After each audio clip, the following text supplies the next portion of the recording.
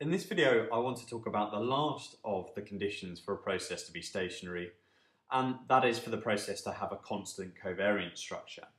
Mathematically, what this means is that the covariance of xt with xt plus h has got to be some function of h, and importantly is not some function of time. Okay, so what does that actually mean? So let's first of all think about a series xt, and let's draw it. So perhaps our xt looks something like this.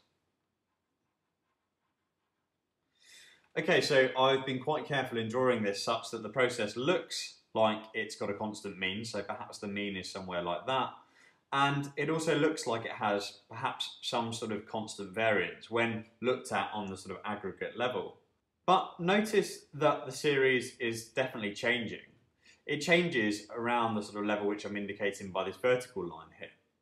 So we could perhaps think about the series to the left of this vertical line as perhaps satisfying some sort of relationship that xt is equal to 0.5 times xt minus 1 plus perhaps some sort of error et. Okay, so that's the left of that line. It looks like that could be satisfied here. And to the right of that, well, it almost certainly isn't the case. If xt is sort of above the mean in one period, then it's below it in the next period. So this sort of autoregressive relationship here looks like xt is related to xt minus 1 rather, by the relationship xt is equal to minus 0.5 times xt minus 1 plus perhaps some error.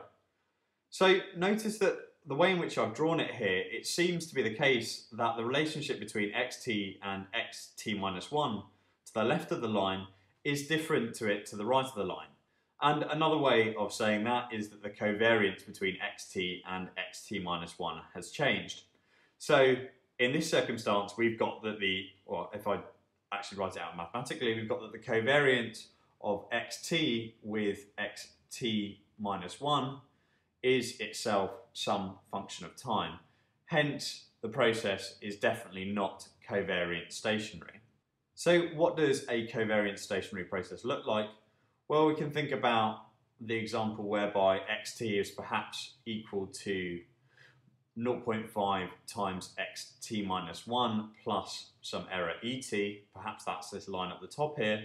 Or perhaps it just stays like this. So perhaps my xt here is equal to minus 0.5 times xt minus 1 plus et. So those are both examples of covariant stationary processes. Well, at least they're covariant stationary in the regard that xt, or the covariance of xt with xt minus 1, is constant across time. Okay, so why do we actually care?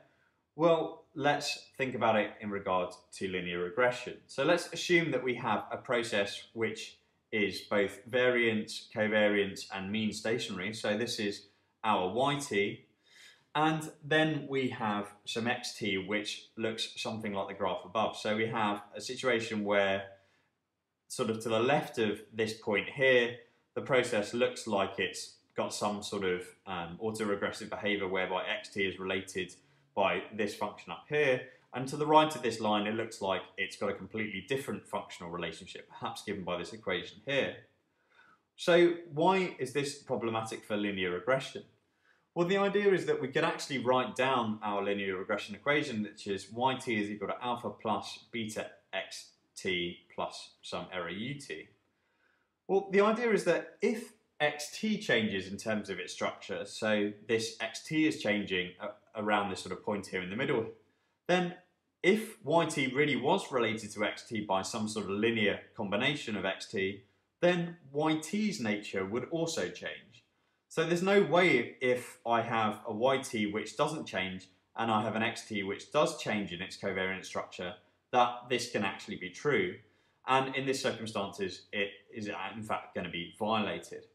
So what do we actually want? Well, we'd want a process which is covariant stationary for our y, and we'd also want a process which is covariant stationary for our x. So perhaps my xt looks something like that. And perhaps a different situation might be if I had a yt which did something like this, And I also had an xt which did something quite similar, so perhaps my xt, perhaps I'll draw it in the same colour, also did something like this.